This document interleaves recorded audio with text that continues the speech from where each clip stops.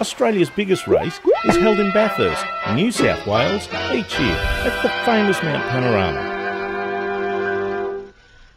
What people don't realise is that Holden and Bathurst are inextricably linked.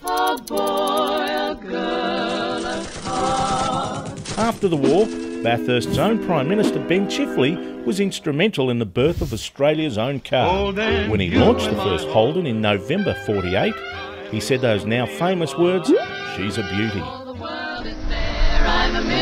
Mount Panorama first held the annual Enduro in 1963, and since then it's become known as Australia's great race.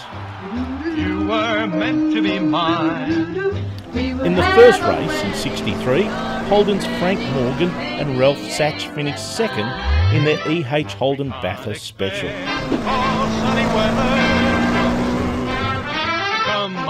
Holden's first win came in 1968 with Bruce McPhee and Barry Mulholland.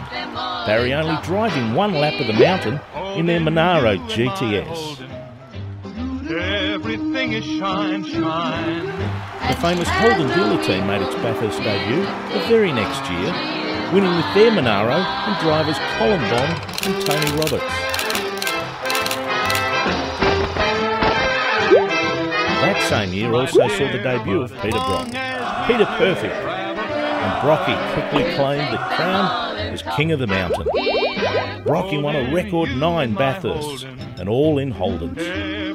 And Holden has a record 28 victories in Australia's great race, all with Australian-made cars originally launched by Bathurst's own Prime Minister Ben Chifley. Bathurst and Holden inextricably linked.